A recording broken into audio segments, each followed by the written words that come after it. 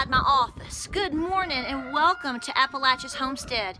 Another quick tip video for you today. Holy moly. Is it cold enough for you? Nah. Just be thankful the mosquitoes are gone. Well, we'll see about that, right? Very cold conditions right now. And you know, guys, it's winter. So, you know, frankly, it doesn't matter if it's 30 degrees, 15 degrees, 20 degrees, or bless your heart, those that are in the negative 30 and 50s and crazy town weather right now, we are praying for you. Here's a quick tip for you, okay, because I'm freezing.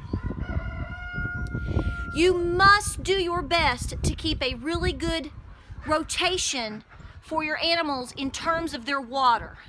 They need their grains, they need their hay, they need their feed. That's what's going to keep them warm. But just as important, if not more, they must be hydrated.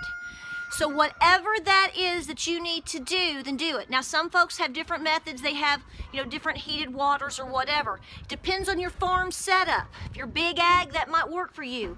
If you're small and only have one coop and 1 or 2 waters, that might work for you. If you are somewhere in between, that may not be the best option for you depending on your setup, depending on how you have to do it, depending on how you have electricity set up. But know this regardless, you need extra buckets. Be prepared to have at least a 3-day rotation. I said 3, not 2.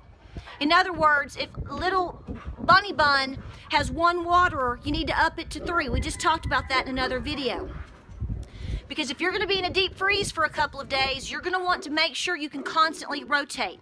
Things get dirty, things break. So you want to be well prepared as much as you can. We have enough buckets to rotate twice a day, 2 to 3 days in a row if we have to. And you have to be willing to get out to collect them, to try to turn them upside down, wash them out, whatever. You never want to be stuck in the mud or stuck in the ice with hydration for your animals. Also, I want to remind you, yes, sipping coffee and hot tea is wonderful. It's good for the spirit, good for the soul, warms you up, makes you feel good. But let me tell you right now, if you're working in these icy cold conditions, especially all day, this is a non-stop job all day. Like you may go in to warm up and eat, throw some laundry in, or go run an errand, but when you come back, you're going to be back in it. It's all day long. It's very tiring. You are going to get dehydrated. You cannot do that.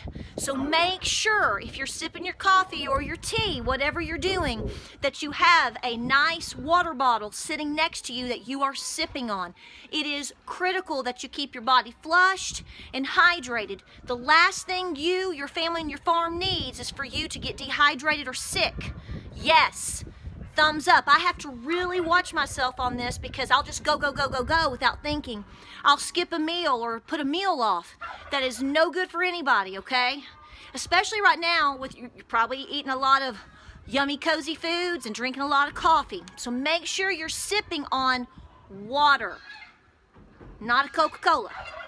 Although a Coca-Cola, come on, fresh ice fountain Coke from Wiggles. Woo! Guys, I hope you are well. We have a lot of videos coming your way. We appreciate you hanging out with us. We're so excited to be back with all of our updates. Guys, be looking at the Great Appalachian Homesteading Conference.